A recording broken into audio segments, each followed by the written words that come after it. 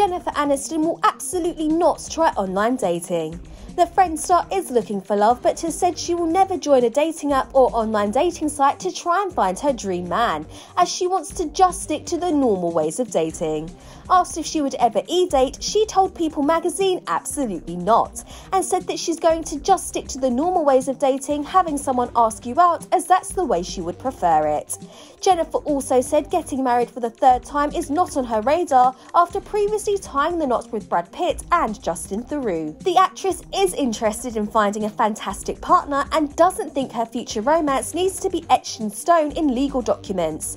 She added that she's interested in finding a fantastic partner and just living an enjoyable life and having fun with one another, insisting that's all we should hope for, and stating that it doesn't have to be etched in stone in legal documents.